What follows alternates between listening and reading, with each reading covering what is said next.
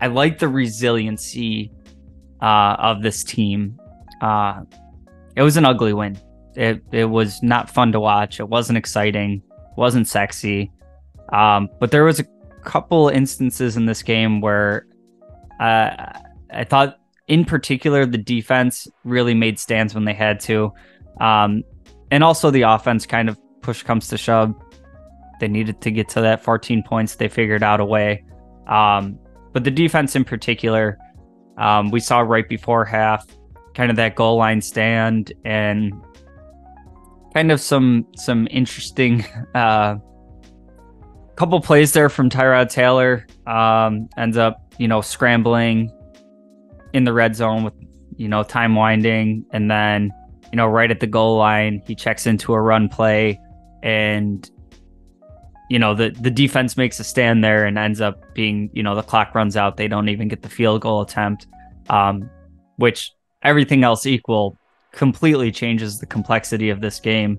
You're talking, that 9 points at the half, all of a sudden they just need a field goal on that last drive if everything else stays equal.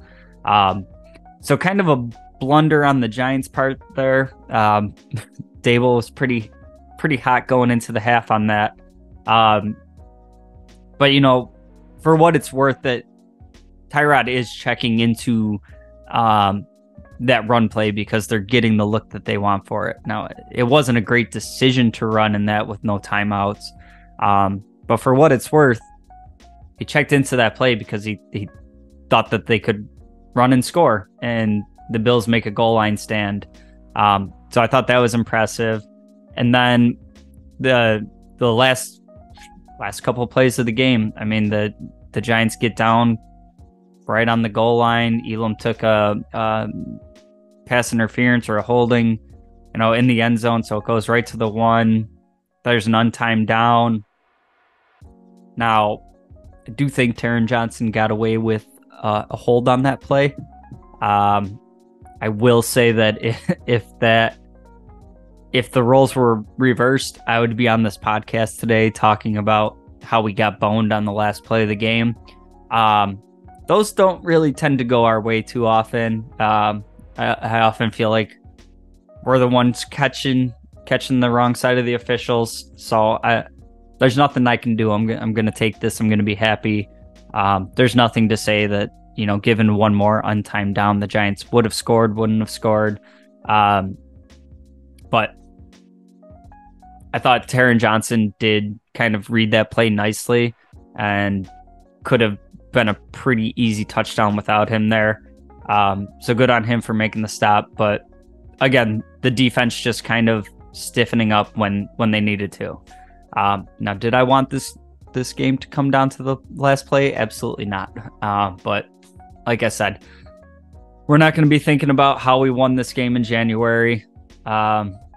Just got to get that win. And honestly, with the Jets winning yesterday, this would have felt like such, despite it not being a good game for the Bills, I feel like it would have felt so much more deflating if we were talking about a loss today.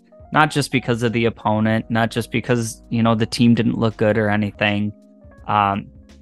With the Jets winning yesterday and the Bills losing to the Jets in the beginning of the season, that would have dropped us into third place in the AFC East, which would have been crazy. I don't even care if it was for a week or two. This team has no business being in third place in the division. So there's a lot to figure out with this team. A lot of warts to fix on offense. Hopefully Kincaid gets healthy, comes back in, and we start kind of being able to get him to be a little bit more of a focal point and really be able to expand that passing game outside of Diggs, which I think is going to be immensely important down the stretch, to be winning meaningful football games down the road. But for right now, it's a win. I'll take it.